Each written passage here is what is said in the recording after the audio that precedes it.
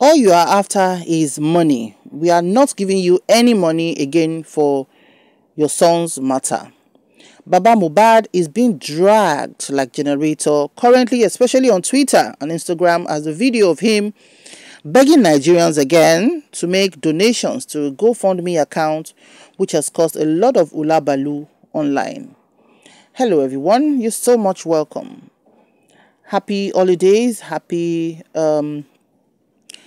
how do we call it? Happy Eid Mubarak, happy Easter to all of us, the Christians and Muslims, and may it be, opening of blessings and great things in all our lives, inshallah, by God's grace. Baba Mohbad is not having the best of moments right now because the gbasgbos, where they happen, no be small. The gbasgbos where they on top Baba Mohbad's head right now, no be small. People have continually dragged him saying, Baba, what again do you want? Which kind of money are you asking for? We talk, say make we give you. So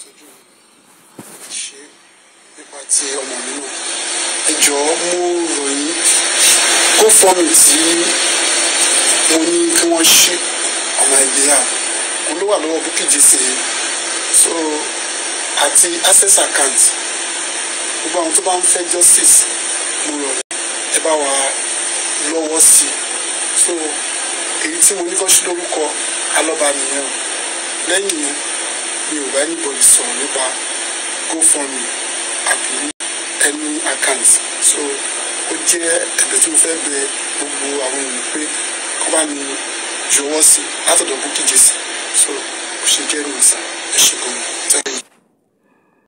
So that's Baba's voice you can hear saying people should please be kono, make una send money to his account and all of that and all of that and all of that.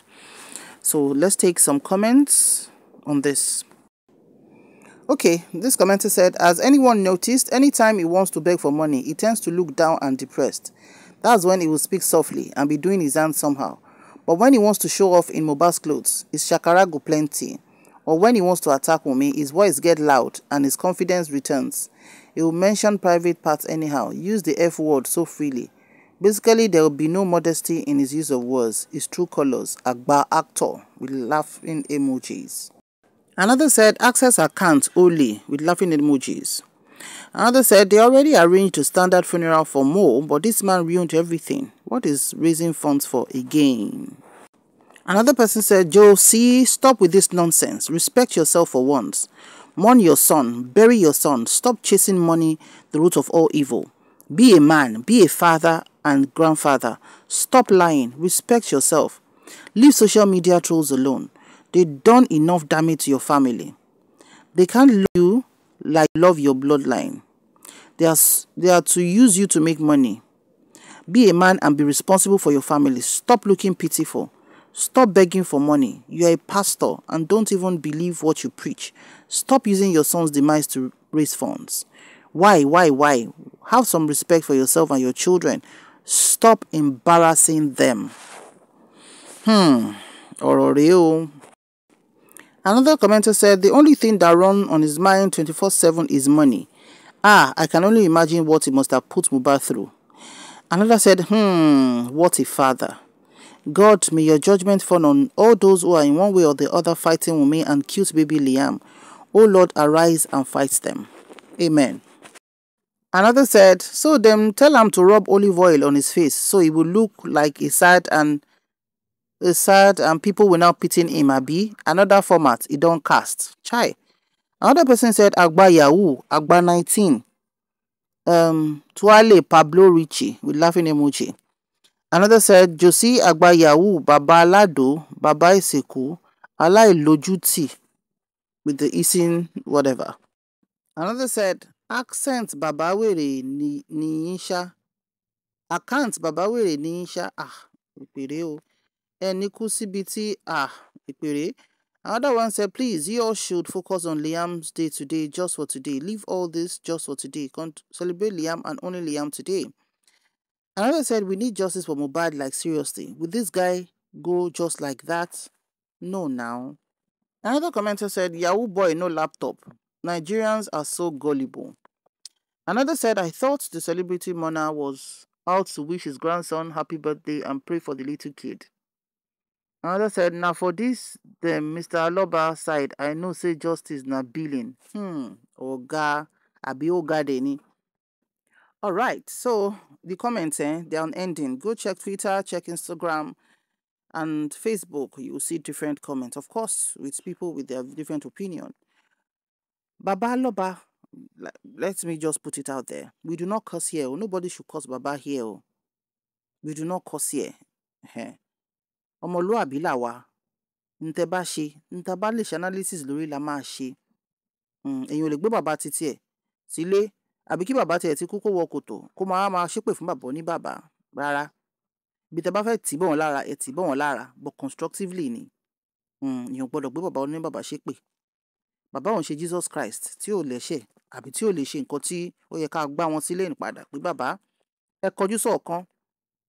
If you're being a follower of this platform, you would know that as much as Baba is not to be dragged here, to be cursed, if Baba does something or reacts in a way that it doesn't go with common sense, we are going to say it and we are going to analyze it as constructively as we can. Today is Liam's first birthday, and I can just imagine when his father was alive, he was just 5 months old. Exactly 5 months old when his father passed on. I can imagine as a young man with a first son, what has been in his mind to do today that happens to be his son's first birthday.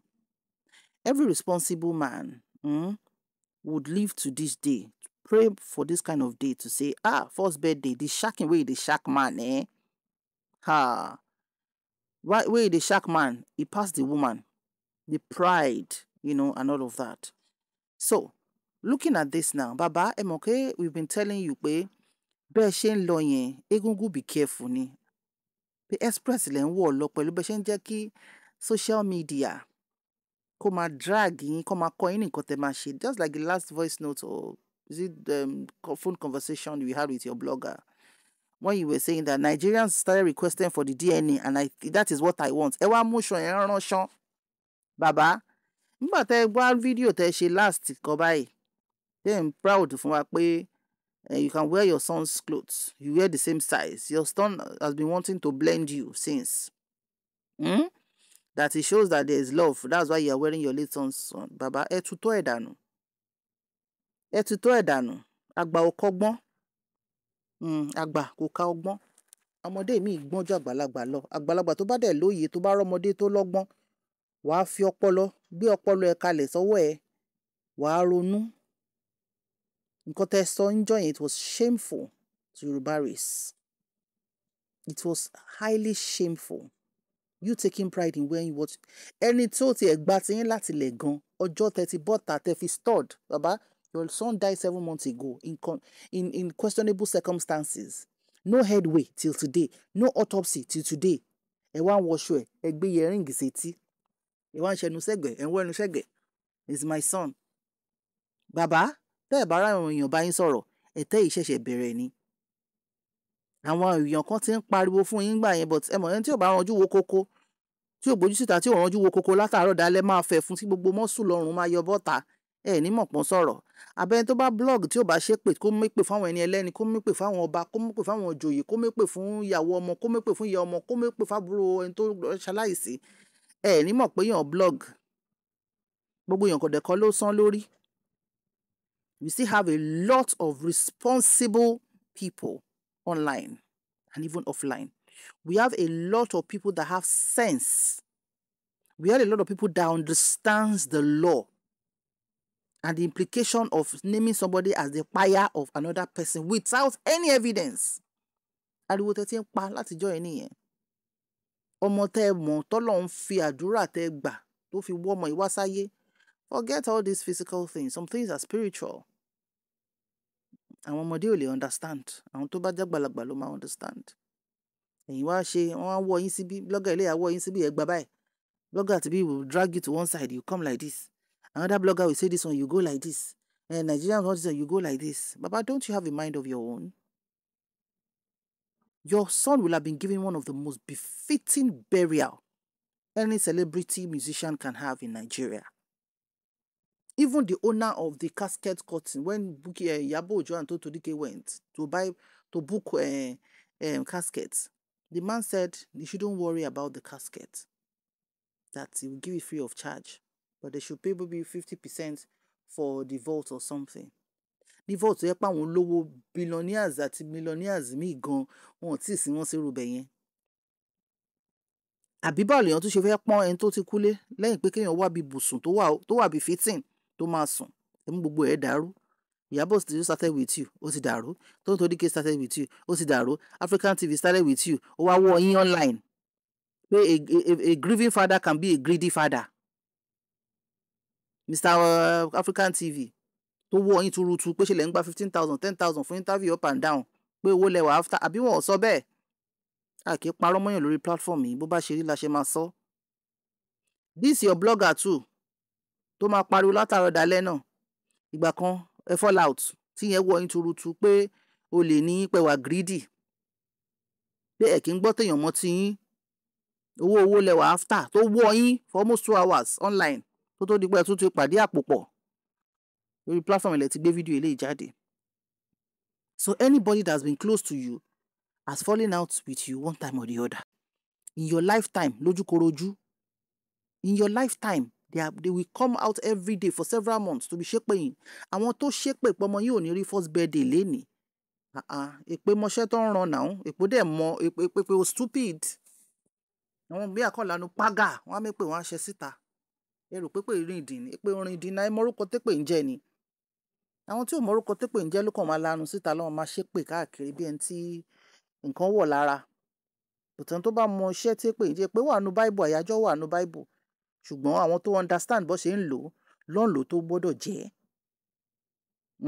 But ẹni tí ò bá lọ́pọlọ tẹ́ pọ́pọlọ ẹja ló wà lórí ẹ̀. When this fish brain that is on somebody's head, you will use anything anyhow. And you do anyhow, you see anyhow. God now, he doesn't delay your punishment. He's on Google.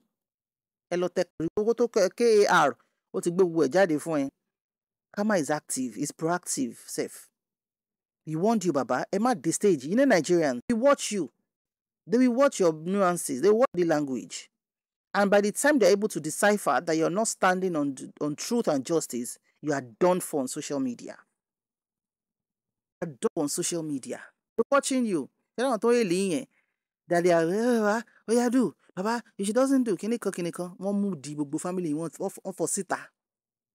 Gbogbo life history ìyàwó yín ẹgbẹ́lé wọn lọ́wọ́ wọ́n wọ́ọ̀ṣì yẹn àti ìyá aláìyá ẹ̀ wọ́n gbé gbogbo ẹ̀ wọ́n bẹ̀rẹ̀ sí ní wọ látàrọ̀ dalẹ́ kò sórúkọ tó pé tán. Ọmọ yín àdúrà ojú yín náà lọ́lọ́run ju táyà sí lọ́rùn tó fẹ́ pé torí lọ jalè. Blogger yín náà ló sọ. He's found nothing wrong in that and you are alive, Baba. Blessing náà indirectly pé lọ́mọ àlè ní last video tẹ́ ṣe pé kí Blessing bọ́ta tó wá sọ̀rọ̀ kò dá yín ló. She's not on your side. Ọmọ yín tí DNA ò tí kóhùn kóhùn ṣọmọ ọmọ yín wọ́n máa mú kan. The cobweb some people are using their head to take on this social media. Let me just stop there. Baba, you better sit up. In all the videos I do, I normally tell you, Baba, you're running. Kàwé ṣùgbọ́n ẹ gbọ́n orí yẹn.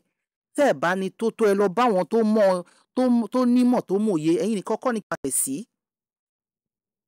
Ẹ̀yin nìkan kọ́ ni kíní máa ṣẹlẹ̀ sí. Timothy Adegoke is a sterling example. If that man can look back, he will look back and be saying he did not die in vain. Number one, he got justice. Painfully, because it wasn't easy, for almost 2 years. And God used Oriyomi Hamzat to get the justice for him. His wife was never after the property.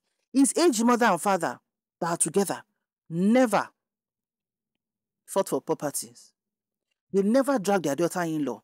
Does that mean they don't have issues? Of course they will have issues. The brother, Timothy's brother too, kò gba body throughout the end. Téèyàn bá ń gbàdúrà family alálùbáríkà. Bàbá tá lẹ́yìn bá fà tẹ́ ń pariwo. Ẹ mọ àwọn táwọn Timothy ń bá fà ń gbà yẹn ni. Ẹ mọ àwọn táwọn yẹn ń bá fà ń gbà yẹn. But ẹnu wọn ṣọ̀kan. Whatever differences they have off screen. Till the end. wọ́n dẹ̀ jẹ́ kíṣẹ́ yẹn kó yanjú. Oriyomi was able to get the justice through good-natured Nigerians. Ẹ̀yin wá scatter gbogbo ẹbí yín, ẹ scatter ìyàmàyàmà gbogbo family life yín, ọmọ mẹ́wàá tẹ́lẹ̀ bí náà, báwọn ìyàwó yín bẹ ṣe fẹ́ yàwó 4 sí 5, ó easy náà lẹ̀ ṣe gbé kan gbé sílé kó jókòó. Ó easy náà níyàwó kan ṣe 10 years nínú ilé yín kó tó fọ́n dàgbé. Baba, sit down and think. It's not looking well. I said it in one of my podcasts. I said, Baba, align yourself. You are not aligned. You're distracted. People say we are grieving. Grieving does not mean that one children have common sense. It doesn't. Who are you listening to? Who are you talking to? Ìlú tẹ́tí wá, ìlú àwọn ọlọ́gbọ́n ni, àwọn tó ka ìwé gidi, tó ka ọgbọ́n orí, àwọn tó mọ̀ wò ṣe ní ìlú tẹ́tí wá. Àwọn tó gbọ́n, tó ní ọgbọ́n inú, tó bá láwọn tó kàwé jù nílùú yìí, ìlú yín ló ti wá. Àwọn tí ò dẹ̀ kàwé láàrin wọn náà òṣòwò gidi. Wọ́n lè má ní billions lọ́wọ́ o, ṣùgbọ́n wọ́n make orúkọ fáwọn ọ̀ràn wọn. Ẹ̀sùn ọkùnrin tọmọkùnrin sùn bàbá, ẹ kì í ṣe ọmọdé. It's not looking good. Wọ́n ti drag yín turutu lórí Twitter lọ, ẹ mọ̀ pé bẹ́ẹ̀ wọn ràn yà láyà anybody. Wọ́n á gbé fún ẹ gbàgbàgbà ni. Pé kí lẹ tún fowó ṣe? According to reports, pé 50 million lẹ́rí the last one, ẹ ti fi kọ́ hòtẹ́ẹ̀lì, tẹ kọ́ immunization síwájú, ẹ ti fẹ́ kọ́ church or whatever. Ẹ dẹ̀ fọmọ yín sínú yìnyín bẹ́ẹ̀. Ẹ mọ implication kan yẹn ń bá mu yàn. Ẹ mọ implication kan gbéyàn sínú bẹ̀ yẹn. Tẹ bá lọ wojú ọmọ yín ṣe rò pójú ẹ̀ ṣì máa wà lójú ẹ̀ mọ́ ni. Ní 7 months. Ẹ sùn kàkà kẹ́ṣe normal bàbá. Ibi tó máa bá yín dé lórí online yìí, kẹ má wẹ̀yìn kó má wà too late because òótọ́ ọ̀rọ̀ ti ń sọ̀rọ̀ jáde. Wọ́n ní bí lọ́ bá lọ lógún ọdún, ọjọ́ kan òtítọ́ ọba. Ẹ dúró lórí justice for Mohbad. Kẹ́yẹ́ tọrọ owó káàkiri. Kẹ́yẹ́ wà after wearing your son's clothes. Kẹ́yẹ́ wà after wearing this. Kẹ́yẹ́ wà after kẹ́ blend. Kí lẹ̀ ń blend at what age? Ẹ má ṣépè fún bàbá ń bí o. A kì í ṣépè fún wọn bí. Nǹkan tó bá ti ṣe àbí nǹkan anybody bá ṣe tí ò bá ṣe níwọ̀n bá ṣe rí. What can be 6 to us here can be 9 to you. We can talk about it. And if they know anybody who is not standing in line, we will tell them constructively. Torí dùgbẹ̀dùgbẹ̀ tó mì lókè yìí, tó wá máa já bàbá tí fi yín pawó, tó máa bá yín máa ṣépè fún gbogbo ẹbí yín 3, 4, 5 hours, wọ́n máa pariwo gbọ̀gbọ̀gbọ̀gbọ̀gbọ̀gbọ̀. Igi dá ẹyẹ máa fò ire o.